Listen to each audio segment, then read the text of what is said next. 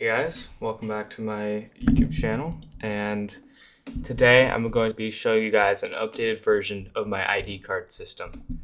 I made my first iteration of this over a year ago, maybe even 2 years now, and I've learned a lot, so I'm back here to sort of refine that because there were some issues with the last one. So let's just quickly get started here. Don't want this to be too long. You can find this model link in the description of the video. It should have this with all this GUI here on this part. And yep, these two scripts here should be blank with a remote event right there. So we can just head to this local script right here. And the update remote, which is this remote event right here, script parent wait for child update, of course. And then so what we're going to do here is we're going to create something to make sure that a player can't spam this remote event, which could create lag. So we're going to do last update equals 0, and script the parent that equipped, which is the tool. So when the tool is equipped, not faces, function, if tick, which is time, I'll put that in parentheses, tick minus last updated is bigger than or equal to 1, then last update equals tick, update remote equals fire sure. Still say equals all this time later. So this here is just going to check the tick, which if you check here, print tick, updates every, this amount of time. So I can just spam this and you can see it slowly going up, but that's just every second. Every second this number is going up. This is sort of a automatic thing here. It's sort of a coding thing, and I'm not too sure. I think it's around 50 years ago that this number was started, and every second since then it's gone up by 1. So we can just head, this is done with the local script. Now we can head over to the regular script and the update remote again. Remote equals script.parent wait for child update.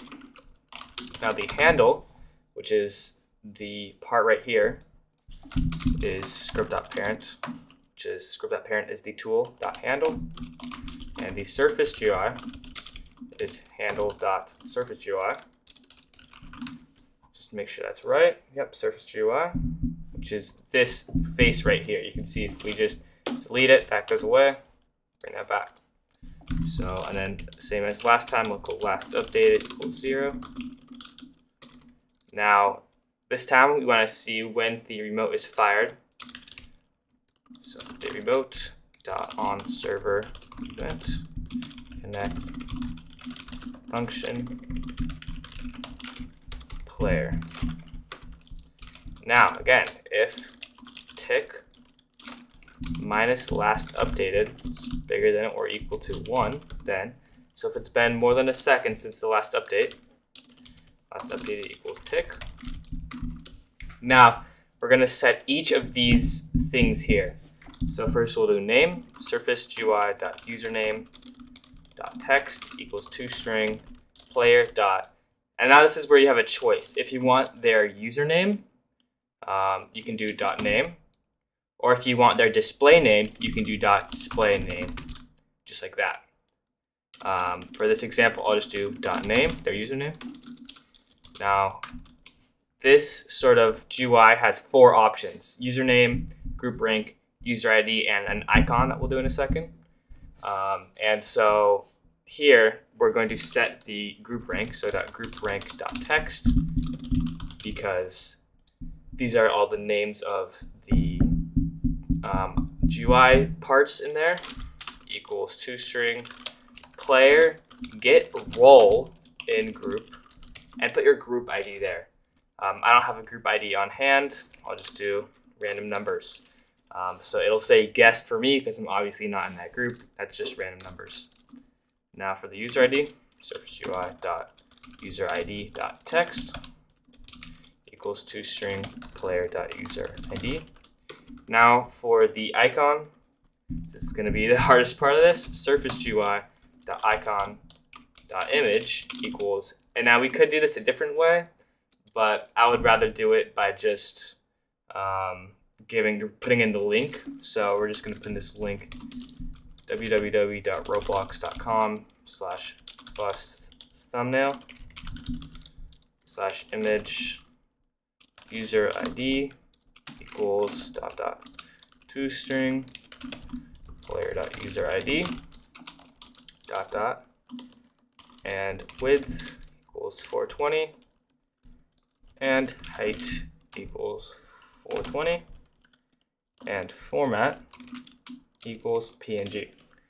And that's it right there. That was the hardest part. So we can just take this tool, drag it into starter pack. We'll try this out. And there you go. That's my Roblox username. The group rank, which is guest because I'm not in that group, my user ID, and my icon of myself. So thank you guys for watching. I hope that helps. Sorry for taking so long with that. If you guys have any other ideas or suggestions for other videos, please leave those down in the comments. See ya.